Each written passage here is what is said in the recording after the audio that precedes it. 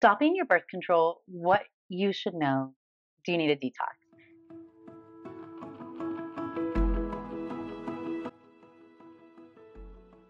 Hi, friends. I'm Dr. Natalie Crawford. I'm a board certified OBGYN and REI. I'm a fertility doctor. And I talk about all things hormones, reproductive health, lifestyle, fertility every single day. My goal with this entire channel is just so you have more information about your body and you're able to make better choices about the world around you. There's so much misinformation and too much information from unverified sources that sometimes it's really hard to know what's true and what's not. And that's why I'm here to make sure that you understand the facts about your body so that you can make the best choices for you. I'm all about reproductive autonomy, meaning your health decisions should be made between you and a doctor.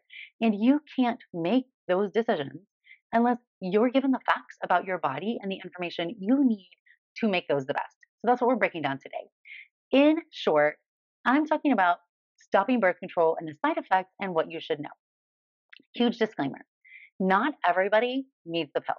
Not everybody should be on the pill. I'm not 100% the biggest advocate for the pill. I think it is one option that can control hormones and can be used to prevent a pregnancy and treat other medical conditions. For some people, the pill is life changing, positive. For others, they hate it. So, this is so that you can make decisions and not avoid a method of effective contraception or hormonal treatment for a potential medical issue just because you were scared of something that you might have heard. So you should make the choices for you. In short, I got this text over on Instagram and DMs. So, hi, Dr. Crawford. I've heard many doctors tell their patients to stop their birth control cold turkey. Is this true? I know so many people that have had hair loss, weight gain, acne as their hormones start trying to get back to normal. Should we be taking vitamins to help with these deficiencies caused by birth control to minimize symptoms from stopping BC? Or is there a way to slowly come off the BC? I get the question, and I'm glad you asked it because there are people out there selling birth control pill cleanse, books, detox, vitamins, and they're taking your money for things that you don't need. So the short answer is that you don't need to buy their supplement for a birth control pill cleanse. The birth control pill that we're talking here is a combined pill of ethanol, estradiol, and a type of progesterone. There's many other types of contraceptive, but when we're talking about the pill or BC, this is what we're talking about here. Now, ethanol estradiol is a synthetic type of estradiol. Estradiol is the type of estrogen that the ovaries make.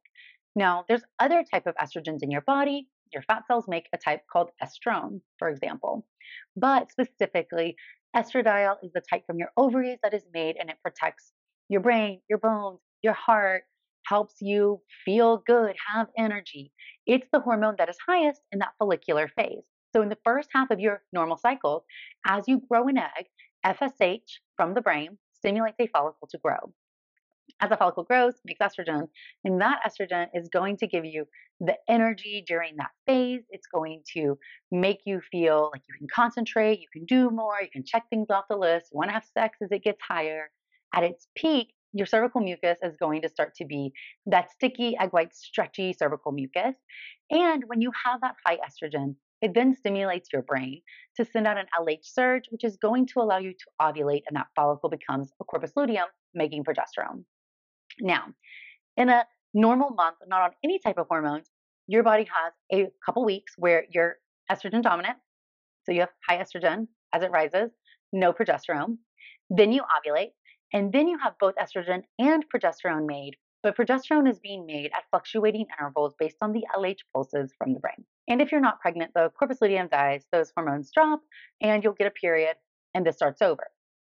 If you get pregnant, that pregnancy comes and it implants and causes HCG, which stimulates more constant progesterone production. So some of the side effects from the pill is actually from the progesterone component, because progesterone is what tends to get you ready to gestate a baby. So even in your natural cycle, when you're in the luteal phase, when the corpus luteum is making progesterone, that's where you're going to feel hungrier.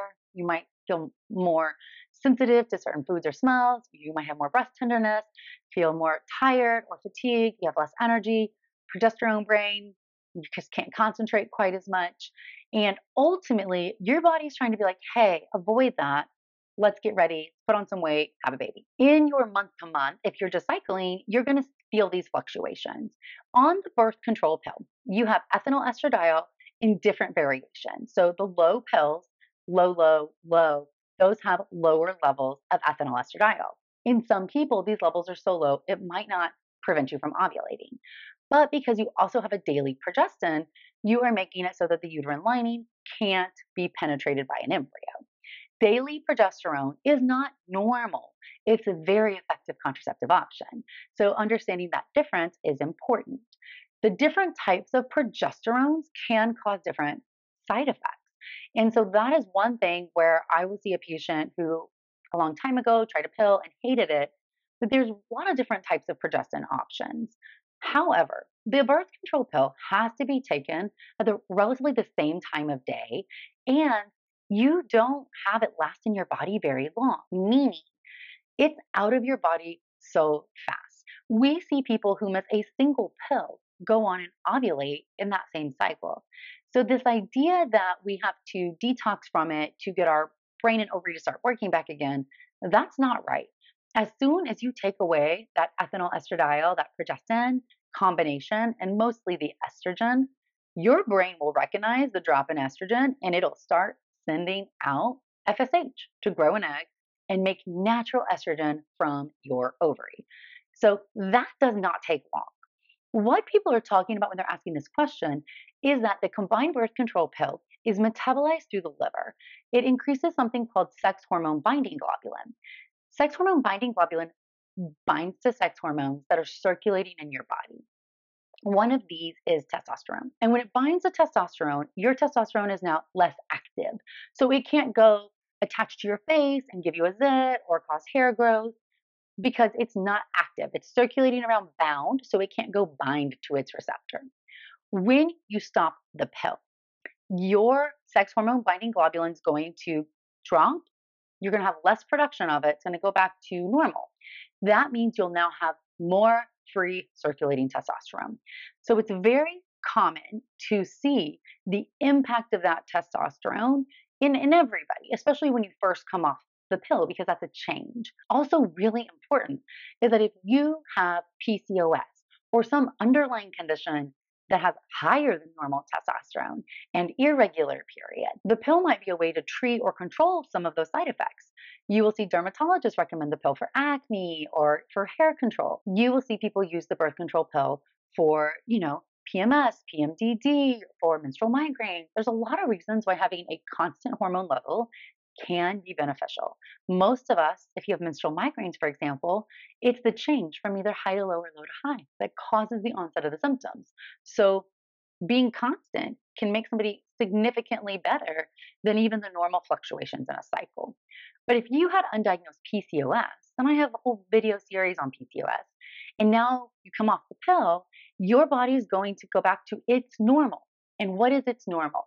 Its normal does not have regular cycles and has a normal higher testosterone because of the lack of ovulation. And now that sex hormone binding globulin drops, testosterone rises.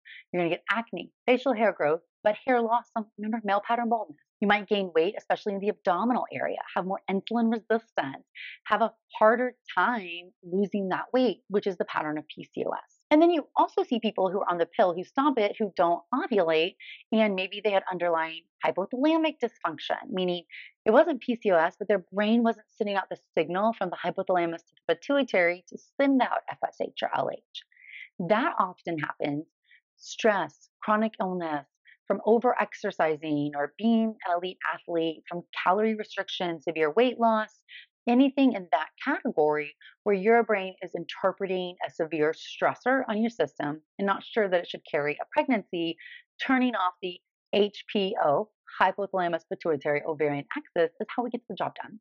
So when you're on the pill, you're having a bleed if you take a pause in the pills or you take the placebo. You might not have a bleed if you take continuous pills every single day, and that's fine. That's not hurting your fertility. When you stop the pill, your body will revert back to your normal state. Your normal state might be regular cyclic periods, and you can get pregnant immediately after stopping the pill. Your regular cyclic state might be amenorrhea, hypothalamic amenorrhea, or PCOS, or elevated testosterone. And you might then have that underlying hormonal dysfunction come to the surface because now your period is able to be a vital sign because it is reflecting your hormone. Understand that the pill's not bad because it's masking things. It's fine, but it masks things. So if you are on the pill and you like it for contraception, that's great. I recommend people stop the pill about 3 to 6 months before they want to be pregnant if they're comfortable using other forms of contraception like a condom.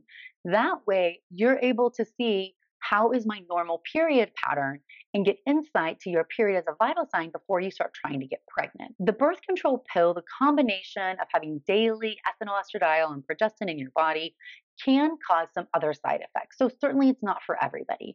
It can cause an increased risk in blood clots, especially if you have an underlying clotting disorder. It can cause certain GI issues to be worse. It can cause certain mental disorders to be worse. It can also cause some of them to be better. So the list of the pros and the list of the cons from the birth control pill make it so that it's very individualized per person and very individualized based on which pill you're taking. It's a very effective contraceptive option.